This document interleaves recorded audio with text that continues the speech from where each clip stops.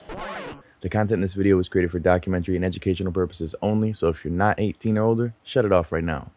And if we disappear, go to CannabisLifestyleTV.com. They ate some fucking weed. So, believe it or not, there's a lot of people who quit growing bud.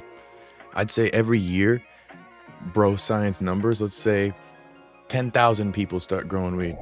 And let's say maybe 1,000 of those people decide maybe it's not for them. I'm just throwing numbers out there completely. I just know a lot of people that I've dealt with over time who started growing. They purchased tents, they've gotten an entire room set up, or they've put thousands and thousands of dollars in lights and genetics just to find them on Craigslist or a Facebook marketplace maybe 6 months later. I quit.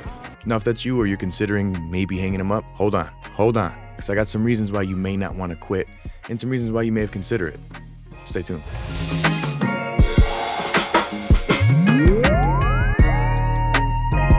Like we always do about this time. So if you're new here, don't know what's going on, this is CLtv. It's your boy Rob from CLtv, and from the Stash Podcast, Top Buds, Rob Vlogs, all sorts of places. But we're on CLtv, so make sure you hit that subscribe button if you haven't already, like button if you like videos like this, notification bell if you want to be notified every time we drop content, and have one rolled up, because we about to get lifted. Let's go get high and talk about other times we got high. So reason number one I see a lot of people quit is low yield. Yes, as vain as that sounds, and for the cash croppers out there, you may resonate with that, but for the most part, low yield is pretty common for a lot of people who are just getting started, mainly because they don't have the basics down. Some of those things being as simple as not having the adequate veg time, which is crazy, but yes, a lot of people go through that. Usually it's having too much veg time, which that can still hinder your performance, but for the most part, too little is definitely going to be where it's an issue. If you're putting in plants that can't hold the buds, they can't pack the weight, then overall they're not going to be able to pack the weight and hold the buds. Seems like common sense, right? But you don't know until you grow. It's really about letting your plant grow, and you can see that it's not going to be able to maintain the weight. Even if you think it's going to double in size, where it's at right now isn't quite mature enough for it to be flipped into flower. So you want to be able to give it enough time for that veg, but also so you can train the plant. Maybe you didn't have enough training on that plant. Now that could be low stress training, that could be topping or fimming, super cropping, defoliation, utilizing the sea of green technique, or multiple other things that we've gone over on this channel. The main thing is you need to be able to have enough time to work that plant enough so she's strong, hardy, and she's got the strength for girth, we'll say. We're not going to talk about girth, are we? No. Also, other things that could be affecting your yield is inadequate feeding or inadequate environment. Now, if you're choking out your plants with too high of humidity or too low of humidity, too high of temperature or too low of temperature, it's going to stress your plant out and it's not going to be able to perform like it should. That's going to affect all sorts of things, but especially that yield. Now, same with feeding. Too little or too much of nutrients are going to affect the overall growth of your plant. Oh, it's obvious. Now, it seems common sense, right? If you're just working out or you're trying to do anything in life, you're not having adequate nutrition in your body, then obviously your body's not going to be able to perform like it's supposed to. Same with plants. So at that point, you're going to make sure that you're giving your plant the exact micro and macronutrients that it's going to need. Different cultivars are going to act different ways, of course, but for the most part, you're going to have to figure out exactly what your plant needs. It doesn't take rocket appliances to realize all you got to do is Follow directions on the back of a bottle, or do an organic mix and follow a recipe to the T. It's pretty straightforward. And last but not least, of course, genetics. Now, when it comes down to it, there is some cultivars that just don't produce a whole lot. Prime example is this Gorilla Butter that I'm growing right now. She's dank, but doesn't pack on the weight. As where others that I've grown in the past, they yield very heavy, but don't really have other areas that I'm looking for. So it just really depends on your goal, obviously, but for the most part, a lower yielding genetic is not going to be a heavy yielding genetic at any point. This is what it is. The next reason I've heard of a lot of people quitting is low quality.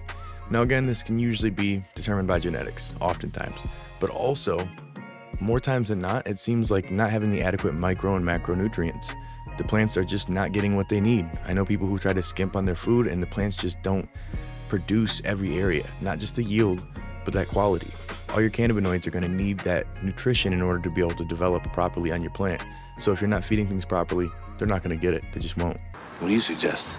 If you want to get your essential micro and macronutrients and get the best growth for your buck, check out Dutch Pro USA. And to save some pesos, use 00CLTV10 at checkout. But then once you feed everything proper and you go into harvest, what if you harvest too early or too late? That's also a big factor. You can end up getting some hay-like boof, and you don't want to have that, trust me.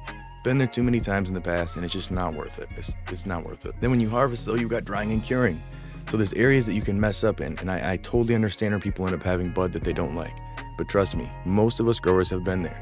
It's really about trying to figure out ways to combat that before you get to that point. We got plenty of videos over here on CLtv about drying, curing, harvesting, pretty much all over the web. You'll be able to find information that you need. So before you get to that point, do the due diligence and do some research. Because trust me, you get to a point where you've gone too far, you can't go back.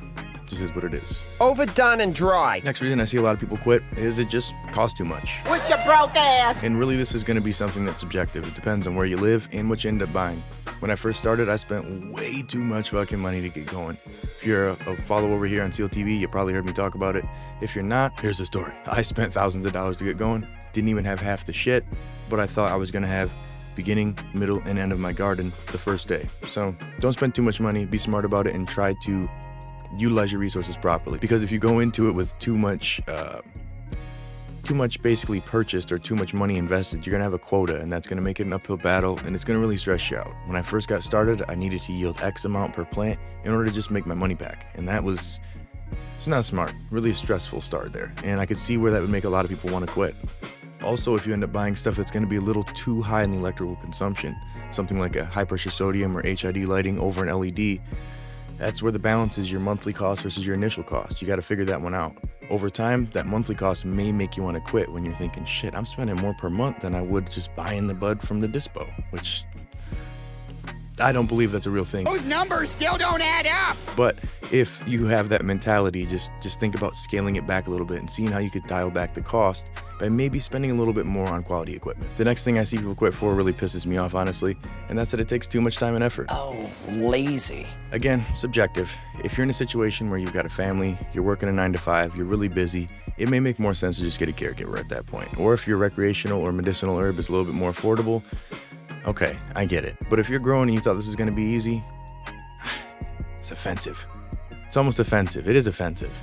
I'm offended. So it takes some effort, man. But for the most part, once you get a process and a system down, it's not labor intensive. It's pretty easy. You let the plants grow. You don't need to be all over them, hovering them all the time. You don't need to be in your room constantly. The larger of a grow you have, the more time it's gonna take to maintain them. But for the most part, you don't have to have your whole entire life surrounded by the garden. It's not that kind of plant, you know. You really need to, I wouldn't say set it and forget it, but you need to keep your system in line initially, so that way everything that you're doing is going to be pretty simple and easy to maintain. Otherwise it gets overwhelming and it gets to the point where it's just unappealing. You don't want to do it, you know. So that's where it comes down to simplifying the process, either changing up how you're growing, changing up some of the equipment to automate the stuff in there, or just overall changing it up. I went from having a larger space, 2 larger spaces, to having 2 smaller tents. For me, it's all I really need. And for the most part, it's about dialing in your process, dialing in the cultivars you want to grow, and everything else from there will just flow. It'll all pick up over time, and you'll add little things consistently over the years. I'm 15 years into growing, and I still learn all the time, and I'm still finding ways to simplify my process from you gromies online, from some of my local gromies, and even just common sense and trial and error. Common sense isn't common anymore, but you know what I mean. If you're struggling in your garden, you need some one-on-one help or just direct on-demand courses, check out 420growersclub.com and join over 5,000 gromies that are trying to get that dank just like you. Now, if you're looking for a grow light but don't have it in the budget, I'm giving away a Mars Hydro LED light on my other channel, Rob Vlogs. Over there, you can see some details on the light, my opinion so far, and learn how you can win the light for yourself. But if you don't win and you're still trying to get a Mars Hydro light, you can use discount code CLtv at checkout to save a little bit again.